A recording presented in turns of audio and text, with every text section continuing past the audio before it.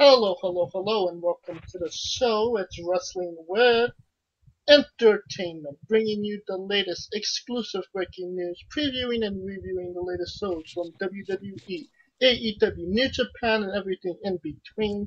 I am your host, James J., starring Kaliko Yachts,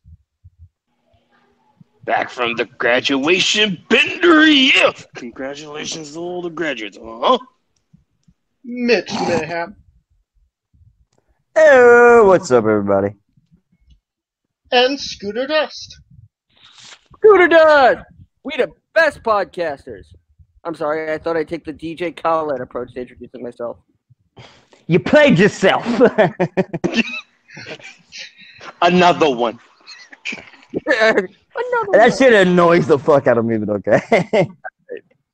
It is not a great day for wrestling, as I believe it was Wednesday. There was the passing of Shad Gaspard. People probably know him. That's how you're gonna tee it up, really? You're not gonna explain what happened, dude? We'll get into it. I'm gonna get into it. People probably know him best from his time in WWE, a part of Crime Time with JTG. It's prime time. He was back when Vince McMahon's racism was just completely out there, hanging like a pair of testicles. You ain't kidding. Shad Gaspard was lost at sea in a strong current on Sunday and went missing for several days until he was finally discovered on Thursday. A great tragedy. Me and Scooter have something. Go ahead, Scooter. Yeah, that is not entirely all true. There's a lot to it, more to it. He was actually found with his son, and he insisted that. Please save the story, yeah. That he insisted that they save his son. They first. found him, and his son was still out there, and he refused to be helped before his son was helped. And so when they got his son, they came back. He was under the water by then. That's what happened. And here's the saddest part to that. I don't know if you guys knew this part. Did you know his family did not leave that fucking ocean area for like 3 or 4 fucking days? Yeah. That's so sad. They didn't want to leave the dad, dude. Yeah, it got crazy because I was hearing that after they gave up, Chris Masters was like, I will get a group of guys and we'll go look for him. Like, yeah, they found him 24 hours later. It got like to the point where people were really, really wanting to help. So, yeah. And you know it's crazy when like CNN picks up this shit. So when CNN and usually they pick up stories that's usually like, you know, that make wrestling look bad. That make wrestling look bad. So for them to pick this one up and actually, you know, recognize the guy as a hero, it says a lot about them. Yes, I agree. Real quick, I met him only one time, just one time, way back in that day, in like 2006. He was fucking Gentle Giant, really nice guy from the little bit that I met him in. So it's just it's a heartbreaking situation. Another note is that he sent a very cryptic text to JTG about, he said, it was something along the lines of, if I were to die tomorrow, I just want you to know that I love you, bro. Oh, man. Kind of like the Warrior, how he knew he was going to die the next day somehow. I know he did that when Kobe died, because they said it was like the day Kobe died he did that. So I don't know if it was beforehand or after, so not trying to shit on your story, but I'm not sure when that text was sent, but it came to light. But it did come, yeah. Yeah. Some weird news this week. Drew Gulak released from WWE. Wrong. His contract ended. His contract expired, and he was working on a new deal out, and he wanted extra money like everyone else was getting, and they refused. They basically said, we're not doing that anymore. And then they took his original deal off the table. This is a big loss for WWE currently, considering that he was in a major rivalry or starting a rivalry with Daniel Bryan. They could have made him the next Daniel Bryan. They could. Oh, absolutely. He wasn't starting a rivalry. He was in it. He had just lost the first round of the Intercontinental Tournament to Daniel Bryan, Right. and then literally the next day he was gone. Yeah, he was released. But this supposedly had been going on for a few months, where he was trying to re-sign, and they didn't want to give him the money that like everyone else had gotten before the big releases, all the releases. So yeah. But I think that was just the wrong time to play that hand. Definitely. This was disappointing loss. No, okay. I would have met in the middle. Like you need a little bit of a boost because you're doing better than you were. Yeah, but because of these times, let's be cool. Let's be rational here and not try to go overboard. Yeah, but everyone's different. Who knows? And Kaliko, why did Drew Gulak get a release? Money! No. For the last time, we will tell you with our PowerPoint presentation. We don't know that it's the last time. Bullshit. That's the last time. No, maybe for WWE. I'm just saying we don't know that's the last PowerPoint presentation. I'm gonna miss that one. I'm gonna miss it. I'll do a PowerPoint presentation right now. Well, no, NPD. It's not fun. I will too. Why LeBron better than Jordan? Also coming up this week, Lio Rush might be in some legal trouble with Mark Henry. It seems like Lio Rush can't stay out of trouble, even when he's not in WWE. No. He is the man of the hour. Honestly, it's kind of hard for me to say it's all him. Because because he does a lot of Instagram, like he's usually on Instagram a lot, and he does a lot of lives, and he'll talk with people. So, in the way that he comes off, I mean, yeah, you could say he may have done some boneheaded stuff here and there, but who hasn't? But the way that he talks to the fans, he just seems so genuine. I mean, just real. Now, I'm not gonna sit. That's not for me to say that he's like that, and it's a facade or anything.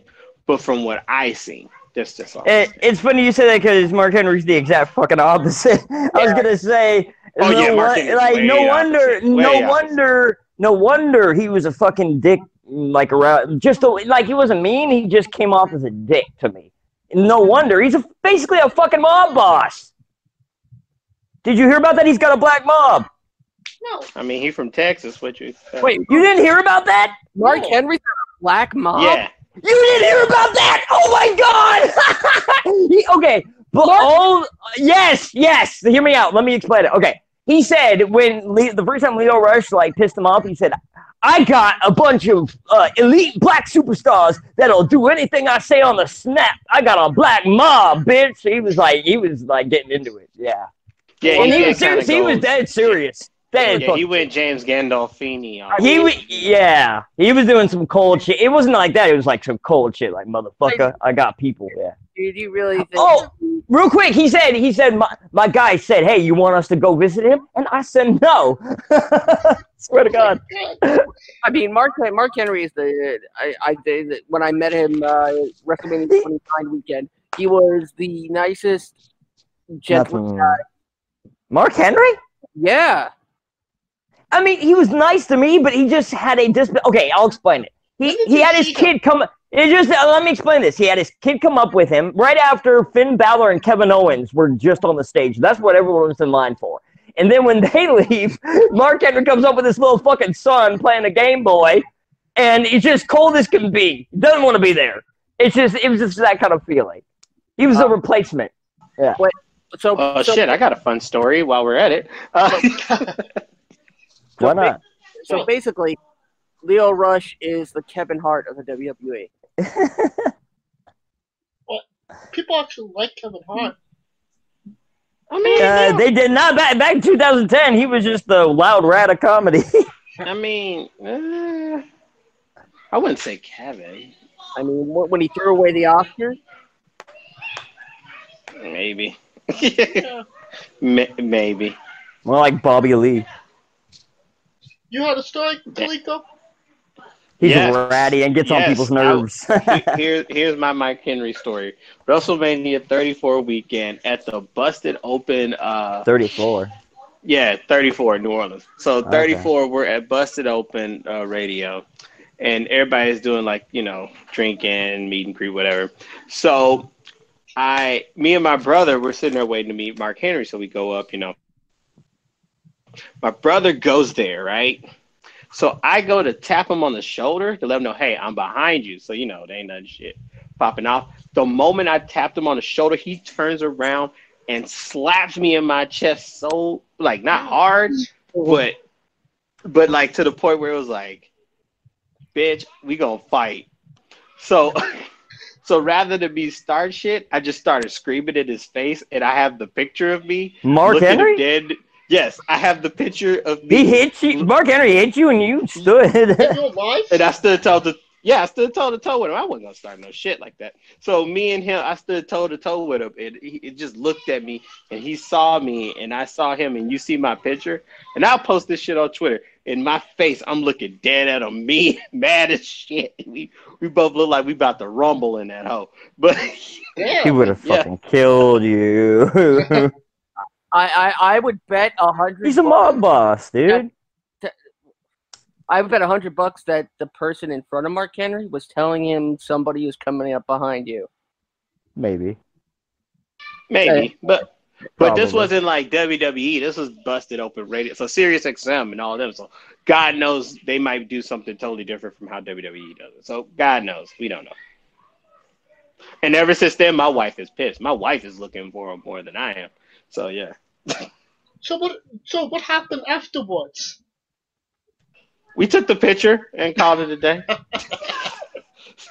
Okay. See, I don't think people would believe me when I say the coolest person with me has been. But anyway, go on. Me? Just for the coolest wrestler like that they meet. Oh, Ooh. that was a bar. No one would be able to figure We that do out. need to do that one day. We need to do like story times of why not? the best wrestlers or the worst wrestlers we've ever met. And I feel like it's personal experiences, so. Oh, yeah, I got no, that's what I'm it. saying. That would be Yeah. cool.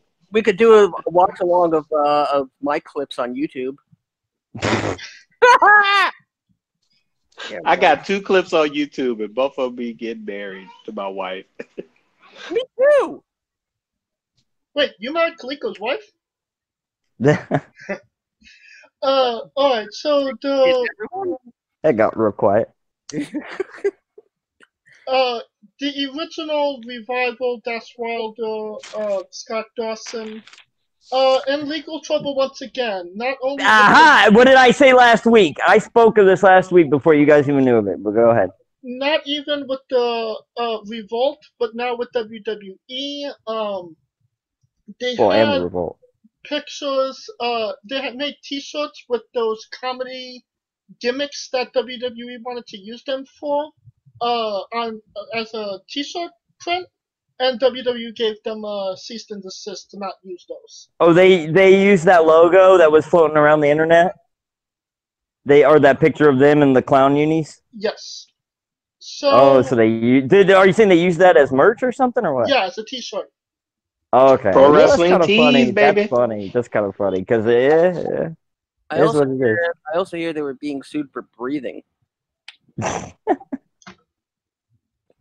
For hitting my the hair. alarm clock. It's my hair, damn it. It was expensive nowadays. Hey, pal, that's my alarm clock. Yeah, for someone who's got a fucking dinosaur skull in his office. It was a gift. Hey, He didn't even pay for it, yeah.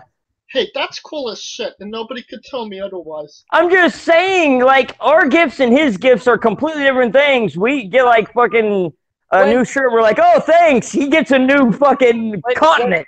Wait, your son-in-law give gives his father-in-law his own father's skull.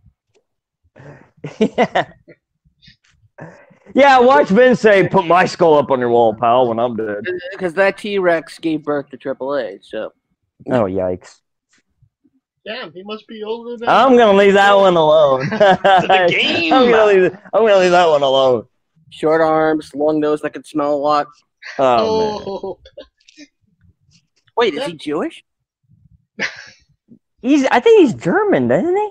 No, Levesque is French. Yeah. French. Okay, French. I knew it was European. So he should have been Jean-Pierre Lafitte. He was. Oh. No, he would have been Jean-Pierre Lanose. Hey, you could have walked That's such a dad joke. Jean-Pierre Lachnoz. Damn, you are on fire tonight, Scooter. Oh. Your dad jokes get cornier and cornier by the day. Oh, that's what happens when you're a dad. I guess so. Fuck. Pretty much. We're in our prime. Yeah, that's why I don't want to be shackled right now in my prime. we're in our Amazon Prime. Actually. Yeah, Amazon Prime dad jokes.